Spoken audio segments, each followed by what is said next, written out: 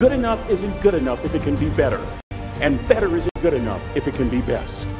Let me close with a very personal story that I think will bring all this into focus. Wisdom will come to you in the unlikeliest of sources, a lot of times through failure.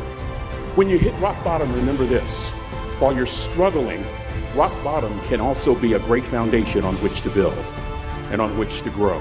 I'm not worried that you'll be successful. I'm worried that you won't fail from time to time. The person that gets up off the canvas and keeps growing, that's the person that will continue to grow their influence.